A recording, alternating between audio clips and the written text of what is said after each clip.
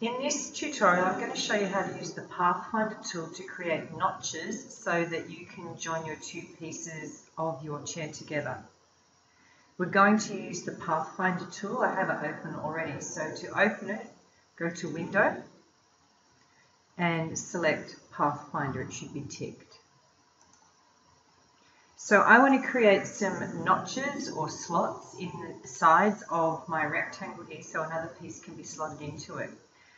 I'm going to use the rectangle tool, click, and my dialog box comes up.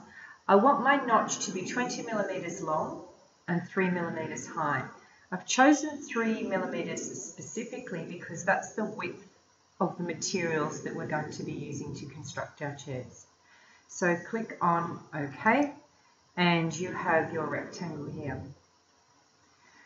I'm going to use the black selection tool and move my notch into place, and I've made sure it's directly in line with the edge of my original large rectangle.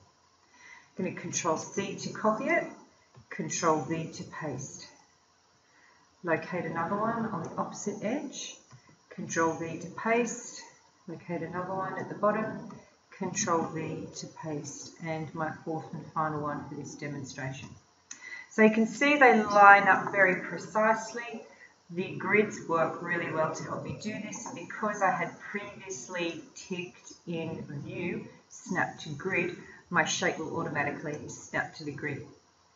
So like most Adobe programs, if you have a tool and you want to know what it is, if you hover your cursor over the tool button, it'll bring a little menu up and you can see what the name of the tool is and a shortcut and a short description of what that button will do.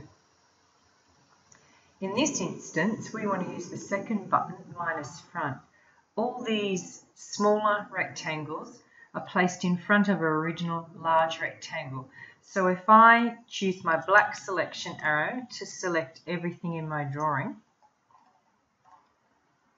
and then choose the minus front option from my Pathfinder palette, you'll notice that I have very cleverly, without very much effort at all, cut out some very precise notches into the sides of my piece.